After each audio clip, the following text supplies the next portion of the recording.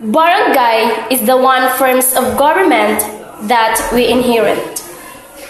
A barangay is the smallest administrative division in the Philippines, and it is the native Filipino term for a village, district, or ward. Before the arrival of the Spanish colonizers in the Philippines in the 16th century, the barangays were well-organized independent villages and in some cases, cosmopolitan sovereign principalities, which functioned much like a city-state. The barangay was the dominant organizational pattern among indigenous communities in the Philippine archipelago. The name barangay originated from balangay, a Malay word meaning sailboat.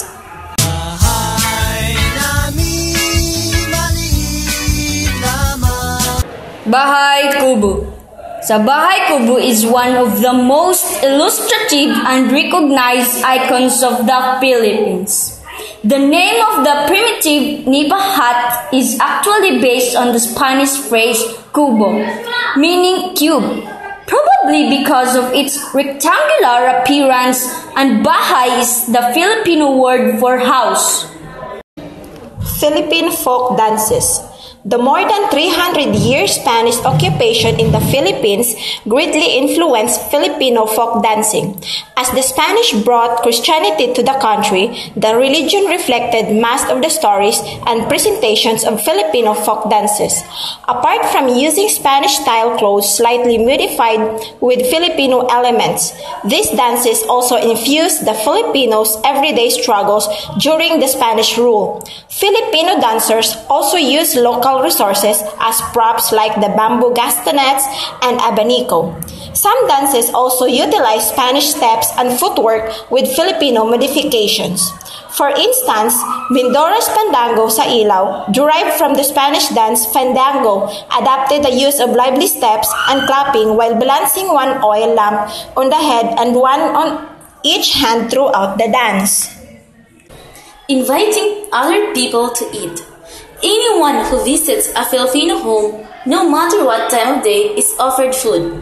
If the guests interrupt a meal, which is common because most Filipinos eat 5 or more meals a day, they are invited to join the dinners. Now, I understand why we offer food to people to eat when someone visits to our home, because we inherited it from Spanish colonization.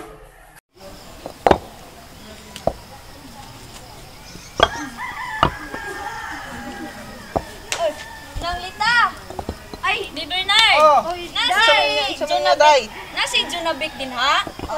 Taman to sulod sa balay. Kami na. Kaluyan ka mo sa Ginoo. Kami na, Pinoy. Manulod, Pinoy. Dayon mo dito sa sulod. Sige, dayon lang ka mo mga inday. Day, Junabik, nay nangita ni mo diri, day. Kinsa man na? Junabek.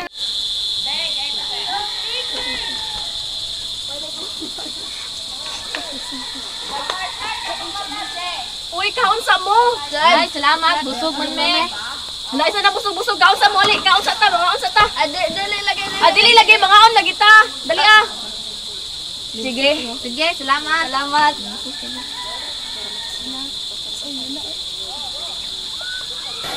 Celebrating fiesta or pista. What actually are fiestas and why do these celebrations occur? The fiesta is of Spanish origin.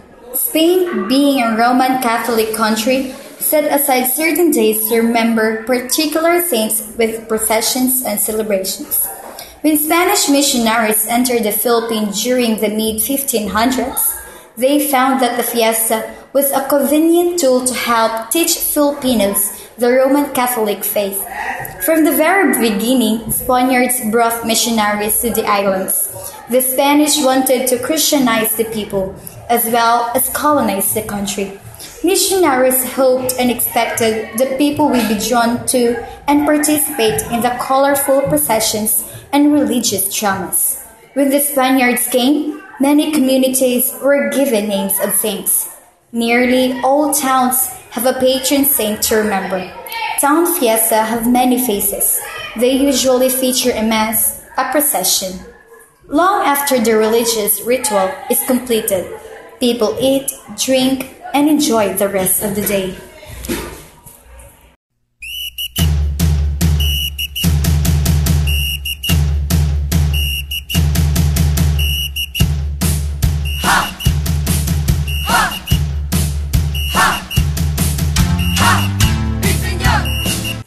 Sinolog Festival. Sinolog Festival is an annual cultural and religious festival held every third Sunday of January to honor the Santo Niño.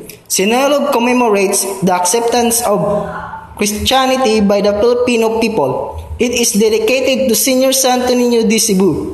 The statue of whom was given by Ferdinand Magellan to the wife of Raha Humabon upon her baptism.